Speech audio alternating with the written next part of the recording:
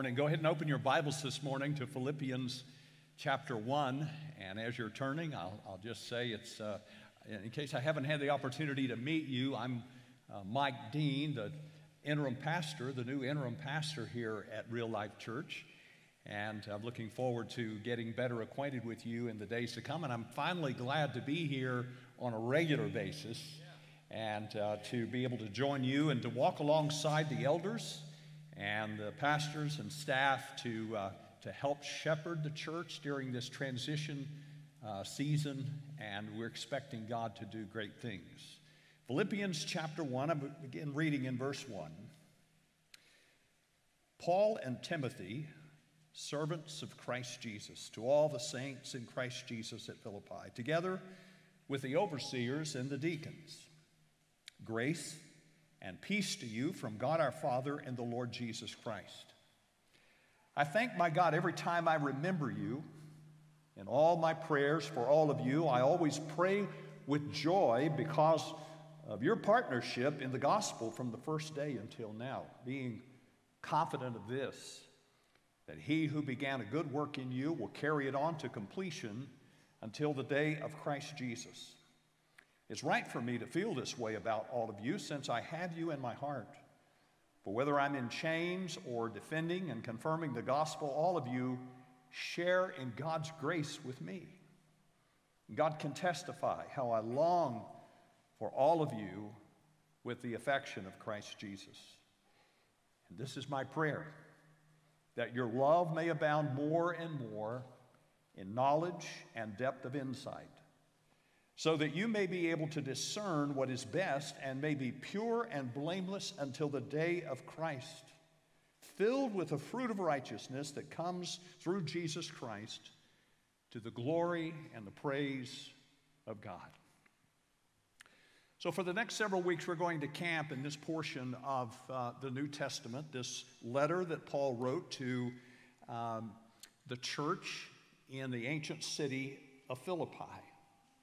And these verses that I've just read give us some of the background information that we're going to need. And over the next several weeks, as we're going through this series, I'll tell you a little bit more about Paul's unique relationship with the church there as he writes this letter. He talks, you may have noticed as we read, he talks about being in chains. And so he is writing from a Roman prison. I think it's interesting that Paul is writing such rich truth locked away in a Roman jail. In fact, I've entitled this series Unchained. Unchained. For Paul is confined physically. He is in bondage physically. But spiritually, he is as free as a human being can be. And so we're going to talk about that. His life is just consumed with Jesus. That's what makes it bearable for him. That's what makes this something fruitful in his life. He's in chains, he's in the jail, but he has this passion for Jesus. One of the things you're going to see as we go through the book of Philippians is that there are 104 verses in the book. And in 50 of them, he mentions Christ or Jesus or the Lord or some reference to the Lord Jesus Christ. About 1 out of every 2 verses, he's got Jesus on his mind.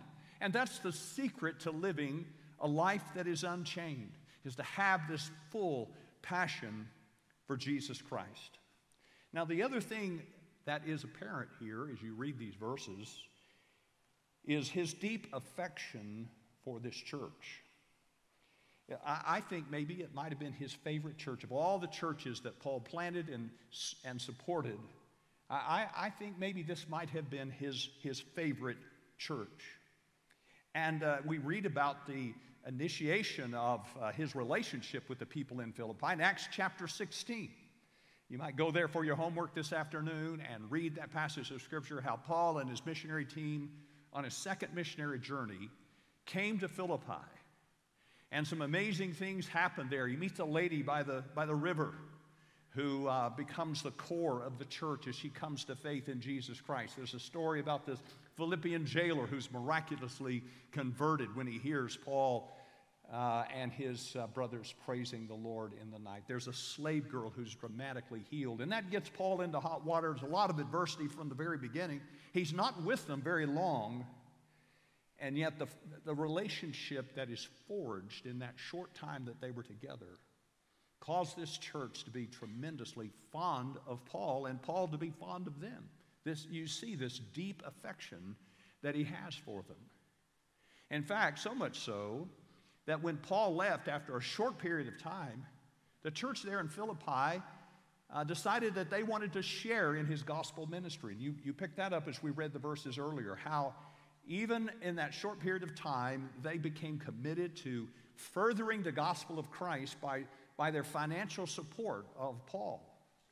And in fact, the book of Philippians is a sort of thank you note. It's a 4-chapter thank you note that Paul is writing to them for their support that they've given him in the gospel ministry. The other thing you're going to see as we go through the book of Philippians is that in the background there's this background music of joy that just comes through over and over again. We're going to hear Paul saying, "Rejoice in the Lord always." And again, I say rejoice. It may not be the theme of the book, but it's certainly the background music to the book of Philippians. Now, from the very start, you see that this is a prayerful letter. Paul is committed to praying for them. He has affection for them, and this affection for them overflows in fervent and continuous prayer. We pick that up back in verses 3 and 4. He says, I thank my God every time I think about you. Every time you come to my mind, I just have to stop and thank God. In all my prayers for all of you, I always pray with joy. So this is a prayerful letter. He's letting them know, I'm praying for you. You know, that's one of the best things you can say to someone in any circumstance in life, good or bad. I'm praying for you. And that is the note that Paul begins this letter. It's a prayerful letter. And I love the fact that here they are separated by hundreds of miles. Paul is in Rome. Philippi is right there on the edge of Turkey, modern-day Turkey. He's hundreds of miles away from them, but he can still have an impact. He can still have influence in their lives through his praying. I'm reminded that prayer is life's limitless reach. There may be someone that you're concerned about, someone you love, someone you have affection for. Maybe it's a child or a parent or someone in your life that is in need. That you may not be able to go physically to them, but you can go spiritually to them and have an impact in your life through prayer. Prayer is life's limitless reach. You can be on the other side of the world, and you can have a touch on their life. Prayer. Hudson Taylor is one of my spiritual heroes. He was the founder of the China Inland Mission. And living in England in the 1800s, preparing to go to China, he determined that he was going to have to learn to live by faith before he went to China to form the China Inland Mission. And this is what he said about that preparation that he made. He said in his biography, when I get out to China, I shall have no claim on anything or anyone. My only claim will be on God. How important to learn before leaving England to move man through God by prayer alone. Isn't that interesting? To move people by God through prayer alone. Prayer is powerful because God is powerful. That's what Dawson Trotman, the founder of the Navigators Ministry, said. He said, in helping others, if you start with prayer, you start with God, and when you start with God, you start right. It's a good thing to remember. So I want us to focus on this prayer that is found in verse 9. He says, and this is my prayer. I like it when it's that straightforward. This is what I'm praying about. This is what I'm asking God to do in the life of my family, my friends, and church family, and people that have need. Praying for yourselves. You're going to notice as we walk through this short prayer that it's a scriptural prayer. You know, one of the things as you read through the New Testament, actually through the Bible, you will discover that there are many prayers that are recorded there. And I think it's a powerful thing when we are able to pray the prayers of the Bible. You know, there's one of the prerequisites for answered prayer is to pray in the will of God. And there is nothing that is more in the will of God than the Word of God. And so it's a scriptural prayer, and I think it's a great practice for us to learn to pray the prayers that are in the Bible. It's a good place to start. The other thing you're going to notice about it is that it is a spiritual prayer. It's a spiritual prayer. You know, oftentimes our praying, we pray for physical things, for healing, for finances, and things like that, and it's important that we do that. But how often do we really bear down in our praying about the spiritual needs of the person? That's what you're going to see here in this short prayer. There's nothing in here about praying for healing or food or anything else.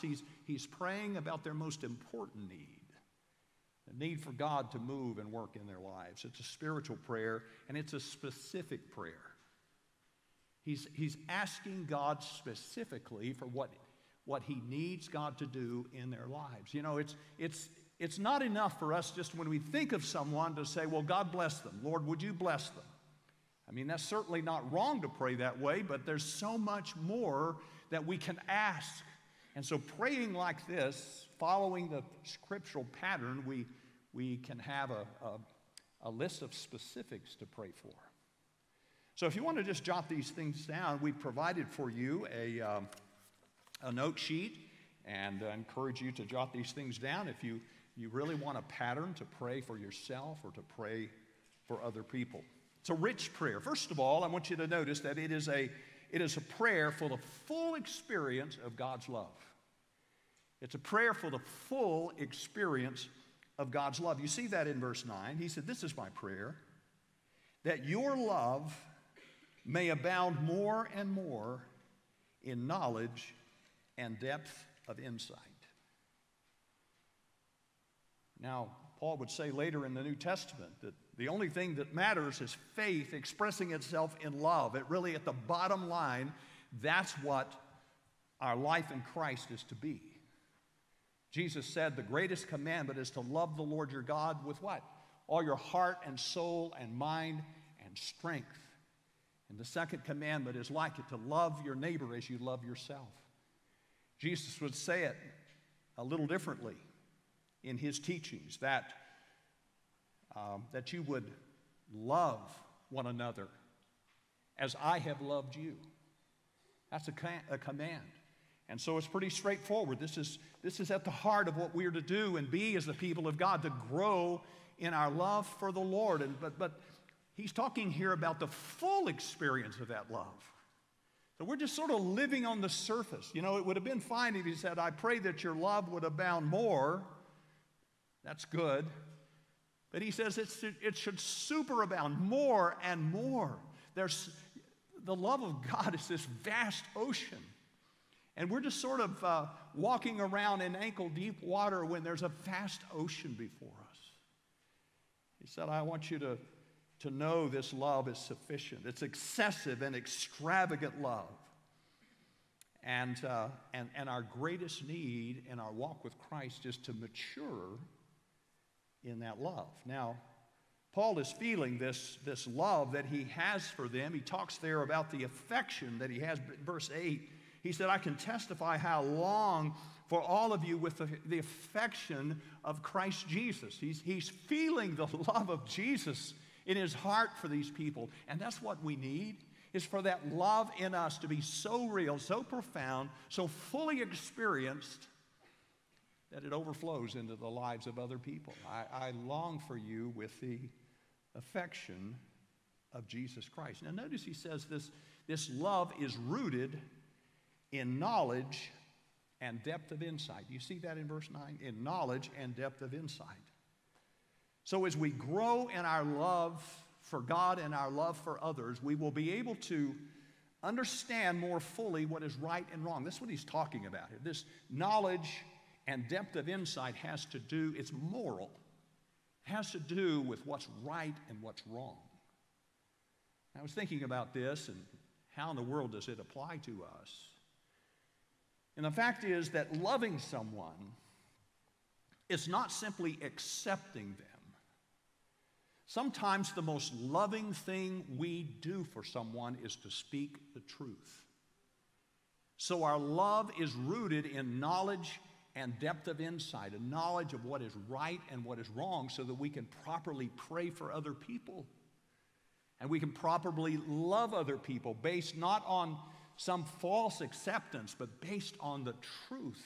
Sometimes the most loving thing you can do for someone is to tell them the truth. And so this love that he's talking about here is based on that. This love is not selfish love. A lot of times when we think about love for someone, and by the way, it's the word agape. It's not family love that the Bible talks about, friendly love that the Bible talks about. He's talking here about the passion, the love that God has shown us in His Son, Jesus Christ. And that is perfectly displayed upon the cross of Jesus. That God so loved that He gave, and that's what this love is. It is giving love. It is sacrificial love. It's not selfish love. And so, the Holy Spirit will prompt us to pray in this way. You know, the Bible says that we don't know how we ought to pray. We're weak in that regard, but the Spirit helps us in our praying, teaches us how to pray, and He's teaching us here. We pray for the full experience of God's love. The second thing that he's asking God for here is it's a prayer for clear discernment of God's will. Clear discernment of God's will.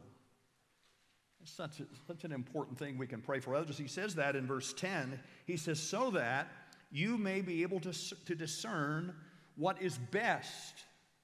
Now this word discern here is different than the word back in verse 9 of depth of insight. You might think, well, maybe they're the same thing. Well, not exactly. Depth of insight has to do with differentiating between what is right and wrong. And here, the word discern means to differentiate between what is good and what is best. The NIV 1984 that I'm using translates it that way. Discern what is best. The ESV, I think, uses the word excellent. That you may be able to understand the excellence of God's will. I was in a Starbucks a while back and happened to notice while I was waiting on my coffee that there was a little placard in the back. Somebody had scribbled on a piece of paper the words, "Let's be excellent with each other today." Let's be excellent with each other today. That's a good goal, isn't it? So we need to be able to discern the difference between what is good and what is best. We spend a lot of our time on what is good. Are we focusing on the best? Learning how to love people in that way. Several years ago, we moved into a new house in Texas. And just as we were getting ready, we had closed on the house, getting ready to move, Nan, my wife's dad, suffered a heart attack. And so she had to go to be with him. And while she was gone, I had this crazy idea that it would be good for just to go ahead and move us. And I thought she'd be impressed with that. And so I hired a moving truck and some workers, and we moved to our new house. I moved us to our new house. Well, Nan finished up caring for her dad, and she flew back home. I went to the airport to pick her up, and I said, well, why don't we just swing by the house for a minute and before we go to the place where we were living at the time. So pulled in the driveway, and I thought, she's going to be so impressed with this. So we walk into the door of the house, and she begins to cry.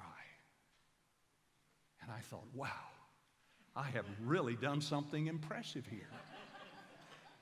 But I soon discovered that those were not tears of joy. They were tears of bewilderment. She walks in, and there are stacks and piles and mountains of boxes everywhere.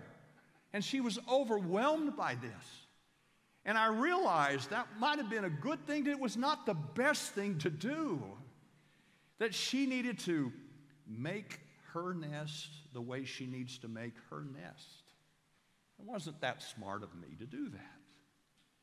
So this is the kind of discernment that we need in loving other people and following the will of God.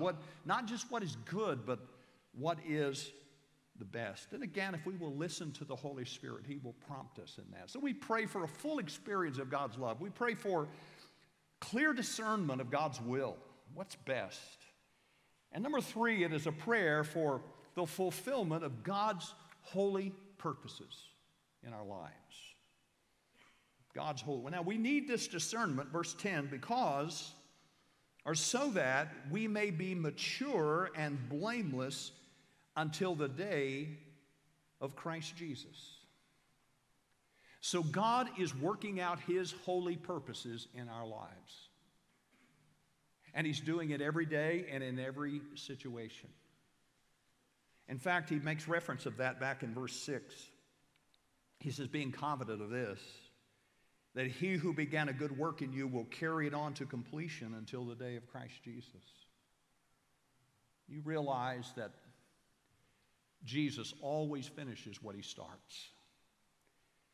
And what started for you when you repented of your sins and placed your faith in Jesus Christ and received this gift of eternal life, what started then for you, Jesus has obligated Himself to finish all the way to the day when Jesus comes again. And so this is encouraging to us as individuals, but I think it's also encouraging for us as a church. It's encouraging for us as individuals because to know that, our spiritual lives are like this, up and down and up and down and up and down, but God's holy purpose for our life is consistent. He saved us by faith and grace. He is sanctifying us, working in us to make us more and more holy. And one day He's going to glorify us. One day He's going to come again, and we're going to receive new resurrection bodies that are completely free of sin, and for eternity we will stand before Him and with Him in pure holiness. Now, that may not be the pattern of your life now, but that's where it's going. And Jesus has obligated Himself to finish what He started when He saved you. That's encouraging to me individually. But this verse is also encouraging to us as a church. It was written to a church. And Paul said, I'm confident of this, that God began a good work in you. Back in Acts chapter 16, when He goes there and starts this church, He began a good work, and He's going to bring it on to completion until the day Christ comes again. Now, we've been through some bumps in the road at Real Life Church. God isn't finished with us. He always finishes what He starts. There's a new day coming, and we can be hopeful and encouraged in that. Now, what is this purpose that He's looking for? He's looking for us to be pure and blameless. That word pure is a word coming out of the ancient world. When people went to pick out pots, and everything happened in these clay pots. It's sort of like shopping for fruit. You sort of pick around and look for fruit that looks ripe, looks best. And when you were shopping for clay pot, you would do the same thing. The word actually means to be without flaw in the light. It means to hold up something into the light. So if you were buying a pot, a jar, or whatever, you hold it up into the light to see if there are any cracks in it. If it had cracks in it, it wouldn't hold water or whatever else you want to put in it. So it means to hold something up into the light and find it to be flawless. That's what he means here, pure. The word blameless has to do with not pushing someone in the wrong direction, literally. This is kind of righteous living where we're not causing other people to stumble. So we're pure in our relationship with God, blameless in our relationship with other people, that vertical and that horizontal. God's holy purpose for us is to grow in those two ways, pure and blameless. And can I just ask you today, are there any habits in your life, any besetting sins that reveal a lack of purity in your relationship with God? But He sees everything, doesn't He? In the light of His holiness, all of our unholiness is a parent. Are there any besetting sins that you just have excused and justified, and yet God is saying that's not good for our relationship, it's not good for your example to other believers and other people? He's saying today, my holy purpose for your life is I'm not going to let you be comfortable in your sin so that we can be pure and blameless. So it's a prayer for the full experience of God's love. It's a prayer for the discernment of God's will. It's a prayer for the fulfillment of God's holy purposes in our lives. And by the way, what better thing can we pray for our kids? God's holy purposes would be fulfilled in them, that they would be pure and blameless until Christ comes again. The final part of this prayer is it's a prayer for the fruit of God's glory. Fruit that displays the glory of God. He says in verse 11, filled with, or having been filled with the fruit of righteousness that comes through Jesus Christ to the glory and praise of God. Now, there's an important principle that we find here in these verses, a principle in the Christian life that we have to understand. How is it that a person can become pure and blameless in the sight of God? One answer is man's religion. And in man's religion, we work really hard, we try to do good, and hope that we've done enough. I was reading about a prominent politician who was in an interview with a person on a news program, and this topic came up about how a person gets to go to heaven. And this politician said, well, if I'm good, I go to heaven. And if I'm not, I go someplace else. Now that sounds commendable, but you stop to think about it for a moment. How do you know if you've ever been good enough? And by the way, whose standard of goodness? If God is the standard of goodness, that there's not a one of us that has a chance. We're all toast. Man's religion won't cut it. I can never be good enough. I have a sin problem that I can't fix no matter how hard I try to be good. And so, man's religion is one way to accomplish this, to become pure and blameless. But the best way and the only way is through Christ's righteousness. Christ's righteousness. It's where I admit that I can't do good. As the Bible says, there's none good, not even one. The best of us falls far short. And so, what do? I stand before a holy God and I acknowledge that I'm a sinner, that I fall short every day and in every way. But that God loved me so much that He let His Son die on the cross of Calvary to pay the price for my sin, so that when I put my trust in Him, my sin is put on Jesus and His righteousness is put on me. And out of that righteousness then that is imparted to me, I can live out a life. So it's Christ living in me that makes the difference. It's not me trying to be a good person. It's Christ living out His good life through me as I trust in Him. It's like this glove. Now I can command that glove to pick up my Bible. I can command it all day long. But you know, you can't do it. It's just not able, just a piece of fabric. But if my hand goes inside that glove, then I can pick up my Bible. It can accomplish something. And the same thing is true without Christ.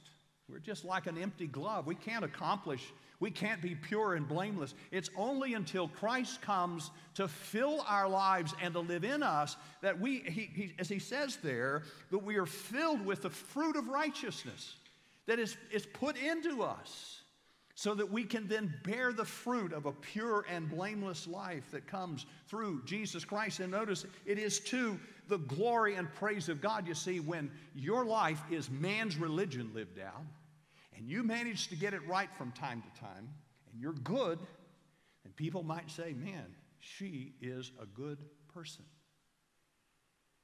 But when we talk about Christ's righteousness, the glory does not come to us. As Jesus said, let others see your good works and what? Glorify your Father who is in heaven. So they see the goodness that comes out of our lives, and they see that it's not something we've produced, it's something Christ has produced in it. It's fruit that has come through Christ.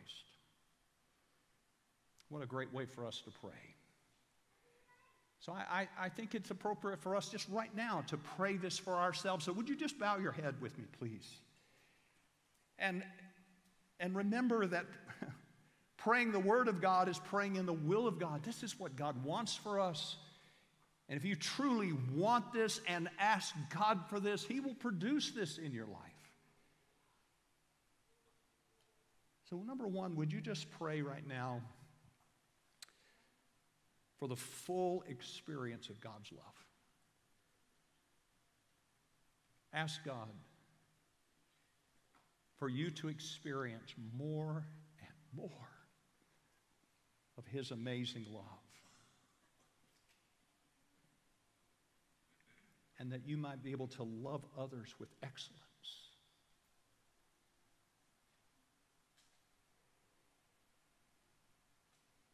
And then we pray for the ability to discern God's will. Caleb reminded us earlier about that promise in Proverbs 3 that if we trust in the Lord with all of our heart and don't lean on our own understanding, but look to Him in all of our ways, and He will make our path straight. He will direct our path. Are you facing an important decision today? Maybe it's a decision between what is good and what is best. Would you ask God to give you that discernment?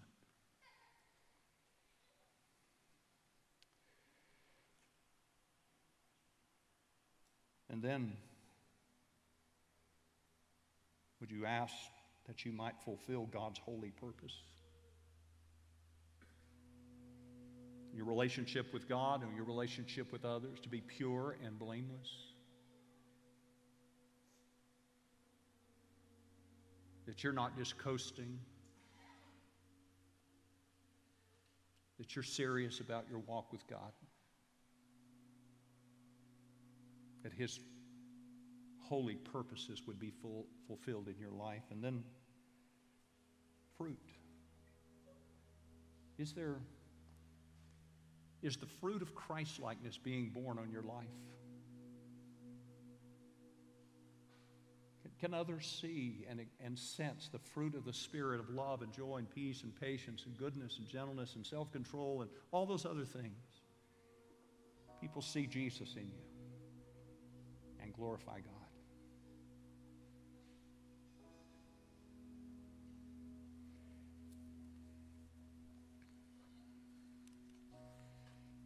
Lord, I pray that you will do this work in us. Lord, we believe this is your word and this is your will, and we're believing this for ourselves and for one another. And Lord, thank you that you've made it all possible through the work of Christ on the cross. In Jesus' name. You know, we talk a lot about next steps here at Real Life Church. We want everyone to take the next step, and there's a next step for every one of us, no matter how far along you are in your walk with Christ. And so we want to help you in that. And for some of you, that next step is trusting Christ. You realize that you've been basing everything on man's religion, and you've not really come to fully experience the righteousness of Christ. You need Jesus. And the next step for you is the most important step you'll take in life. And we want to just encourage you to let us know. We want to know that, how we can pray for you and how we can help you and support you in that decision. You can text to RLC Next to 77411. I think the information may be coming up on the screen, but if you'll just text that information to us, we'll reach out to you, or you can simply go out the doors here and to your right is the Next Steps Center, and you can talk with someone, and we'll be happy to help you. Maybe the next step for you is believer's baptism. We're having baptism next Sunday, and that's a wonderful thing. And you've put your trust in Christ, but you've never publicly confessed Him as your Lord and Savior through believer's baptism. Big step in obedience. If you'd like to sign up for that, again, just step around the corner to our Next Steps area. We'll be happy. Whatever the next thing is for you, we want to be there for you and walk with you in your journey in the Lord. I want us to stand together now and just to worship the Lord. We've heard His word, and now let's just respond to Him as we sing.